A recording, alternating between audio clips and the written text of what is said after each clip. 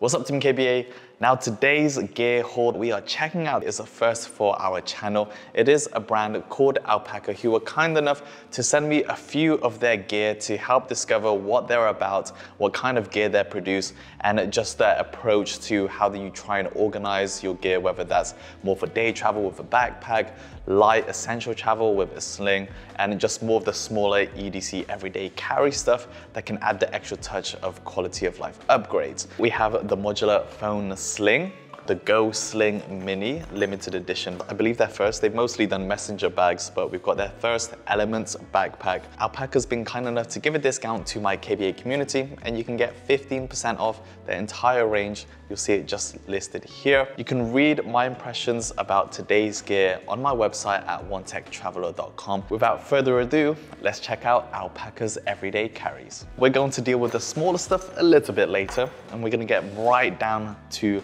the main show, and that is the Elements backpack. You can see it's really flattened from when it was delivered to my house, but that gives us a good idea of how flat it can pack. And for someone who likes to travel around and have a bigger carry with a daily driver when I'm exploring, it's nice to know that this can really flatten down. Very minimal. Honeycomb pattern, white lining. It's deep enough for quick access stuff. So like your AirPods, your wallet, something that's a little bit more discreet but easy to get into. Just to run through some of the materials, the external shell is made of a 500D WDR coated black Codra HT material, 6/6 nylon, and then the bottom is a ballistic nylon, as I thought, 1680D. The interior is a honeycomb patterned ripstop nylon lining, so we'll dive into that in a moment. And this is a 24-liter capacity bag.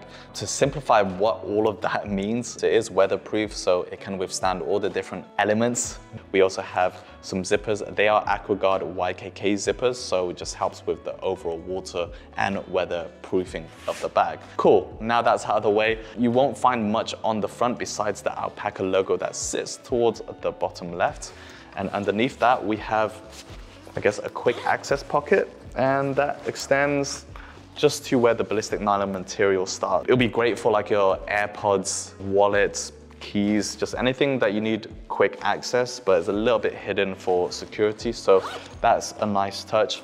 Over on the sides, we have not just one, but two water or external pockets. And I have my Lark water bottle, which I take with me everywhere. This is more of like a typical size bottle. So if you got something like this, it will probably struggle for a lot bigger sized bottles. On the other side, it's exactly the same, but you could probably store like an umbrella. That elastic loop is very strong, so when it's not in use, it just keeps it against the main body. The back is quite interesting. First off, we've got a fully meshed and well-ventilated bag, so extra padding. I find brands that pay a bit more attention to the chest straps usually lives a more satisfying feeling. Sometimes they're left as an afterthought, which means that over time, they're one of the first, if not the first, to break down. So this one is quite nice, not like a buckle that cinches. It's one that has some magnets. It just place one behind the other and it will hold. These are removable, but for heavier loads,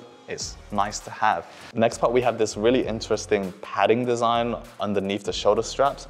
It's like a hexagonal polygon, and I'm not sure if you can see this, but it's got a lot of raised profiles through that design. So I'm curious to see how that actually helps sit on my shoulders, the overall comfort. Quite dense, and looks like it's got good foam padding inside, so I'm looking forward to trying that out. We've got an ALPAKA detailing on the left, and we've also got this additional webbing. So these can be like attachment points for a carabiner, a hook, but it also presents a chance to attach the modular phone sling that we'll do later on. I always need a handle at the top. I grab it a lot from the ground or wherever it is. I just find that also very comfortable when I don't want it on my back. And that's also good to mention, we've got weather sealed reversed YKK zippers. So again, weatherproof, waterproof, and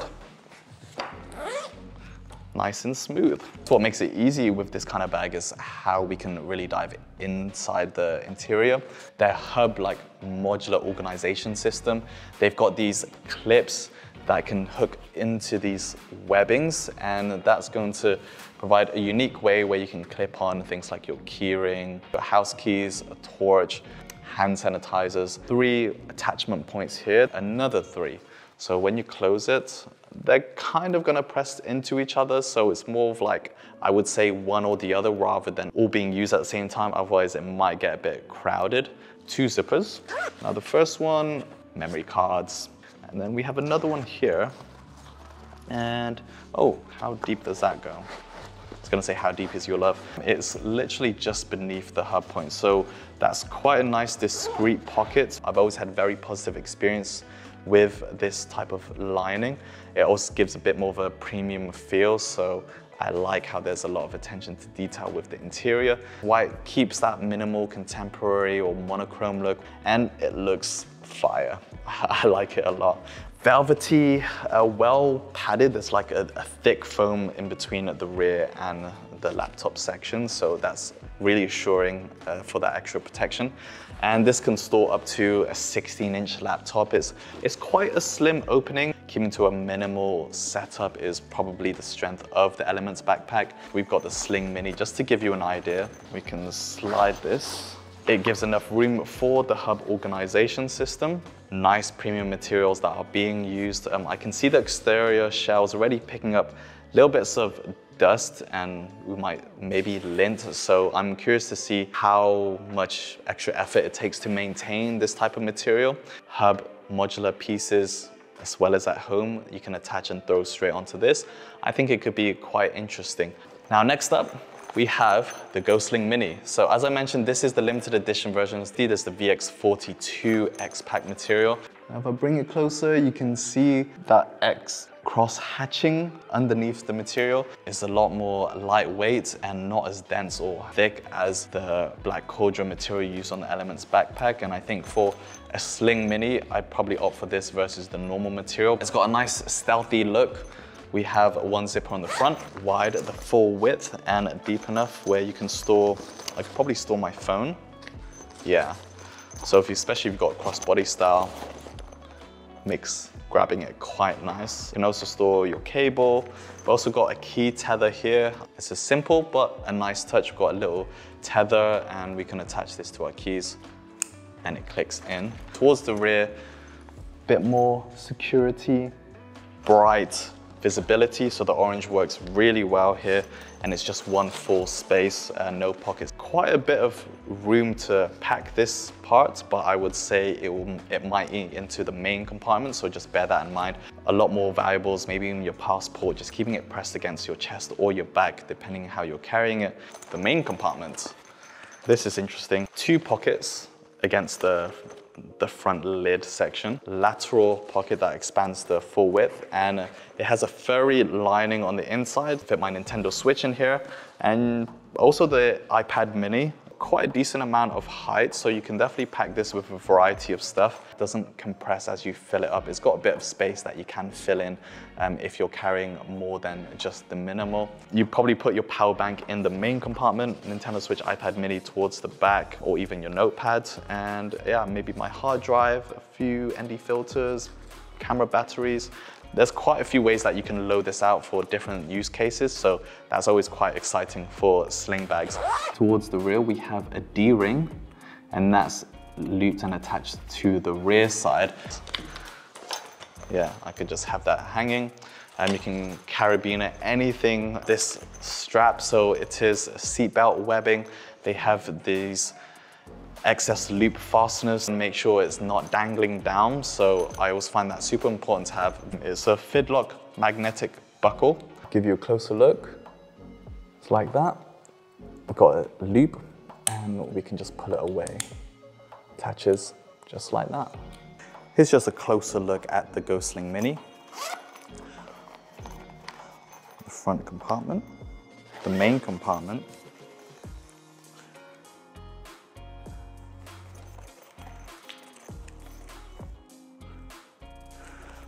And then the rear pocket. It doesn't feel like it's a strap system you can freely adjust on the go, but this is what it would look like. And you'd probably want to tighten it after. So it looks like it's friendly for left and right side carrying. It sits just as well too. And I quite like this one because I'm more used to taking from my right. You also have some attachment points towards the side. It's where the zippers can kind of sit into, so it covers it somewhat. You just have the clip from the hub system attached to the web, and then you can clip on and off the stuff. You have one point here, and then the other point here as well. So it's nice that they try to integrate those features across the ecosystem that makes them compatible from one type of bag to another, like the Elements to the Go Sling Mini. The final one we're checking out today, it is the modular phone sling. Two things that make this more than just a case to protect your phone. It has a removable strap and it's made of a seat webbing. It looks like it's got a lot of good length, but we do have a fastener for excess loops. This is what it looks like towards the back. So you can see quite a few bits going on, but it's not as complicated as it looks. We're going to attach it to the top parts here. Close the latch by just pinching it a little so the latch goes over, and it looks like that. We can have this as an individual carry across the body too. I quite like this system. Similar to the limited edition Go Sling Mini is the VX21S pack material, and you can see those faint cross hatches. It also feels just a lot lighter, and it has a magnetic latch to open and close the pouch, which is fairly strong. We got the same inner liner as the Go Sling Mini, and that slides just in. It's quite a tall phone, so you can see it just peeks out from the top, but no problem at all. And it has quite a bit of height for the magnets to latch onto, so when it's closed, it looks like this. Store your cards, travel cards, probably a slim wallet system. And this seat strap helps you to loop it up. It's actually quite nice. I only just noticed it has this elastic loop, so you can attach your pen, your stylus, maybe even a slim portable torch light. Got our Elements backpack here, and as I mentioned, you can attach this onto the strap. We can lower down the chest strap if we want to use them both. I'm just trying to, there we go, we've got that pressed. Just Velcro the back. And there you have it. The modular phone sling attached onto the Elements backpack. Cool, has a nice tactical look to it. Sits well. Of course, there's nothing inside my bag, so we'll see how it is once I've put stuff in there. I tend to wear my backpacks a lot tighter against my body, so that feels very normal for me. But this phone sling is actually really cool. Maybe the removable strap and wearing it independent would be nice. I think there's gonna be moments where I'd like to have this attached to my backpack and just always know it's gonna be here. Yeah, what do you think? Looks good, right? So that wraps up our first look at ALPAKA gear on the channel. Doing things very different from other brands, so they've got a very distinct style to everyday carry. Modularity of stuff, very cool. Thanks again to ALPAKA for providing me with a discount code to my KBA community, where you can get 15% off using this code just here. If you have any questions or curious about some of the features, let me know down below. And of course, check out my website, onetechtraveler.com, if you want to read more of my impressions with ALPAKA gear alongside my travel stories and other gear reviews. I'll see you in the next one. But until then, keep being awesome. Lego.